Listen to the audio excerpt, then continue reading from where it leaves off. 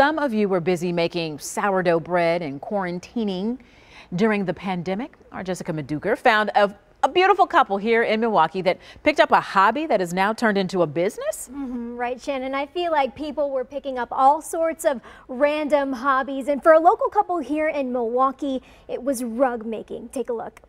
Stitch by stitch.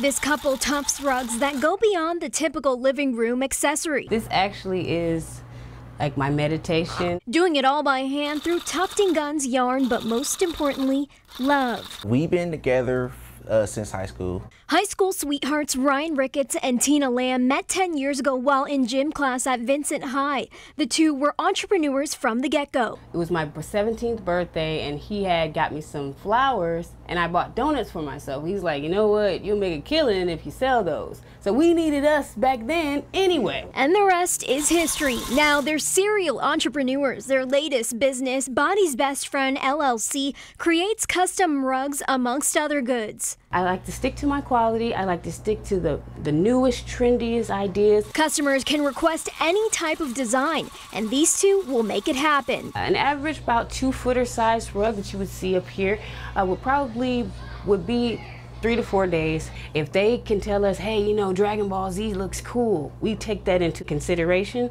and we definitely try to knock one out just to see who would like it. We do biggie smalls and we even do portraits. It's a full-time job that helped their relationship grow. It brought us together as far as like, shoot, I stopped playing the video game to come in here and help Bay out. Everything that we learned, we researched as much as we could about it.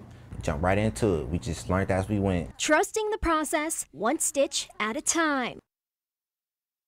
Oh my God, I'll do anything to help Bay out. Right, I know, that energy. Yes. I love it. So cute. Oh my gosh, I love it. So tell me a little bit more, how you found these guys.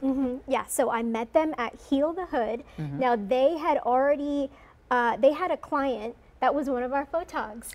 And I saw our photog's name, DJ Gid Money. He's also a DJ, Gideon. And I said, hey, I know him. And they were like, oh, you do? And we just got to talking and I figured out what they did and what they do and what they're doing for the community and their love story. And you know, I said I have to tell your story. Tell your story and support. I love it. Yeah, absolutely. And these make really great gifts. And while they are a local business, they ship all over the country. To place an order, you can message them on social media or email them. And you can find all of those links on our website. Most definitely. I think they just went up. Their stock just went up. Right. All right. All right. From our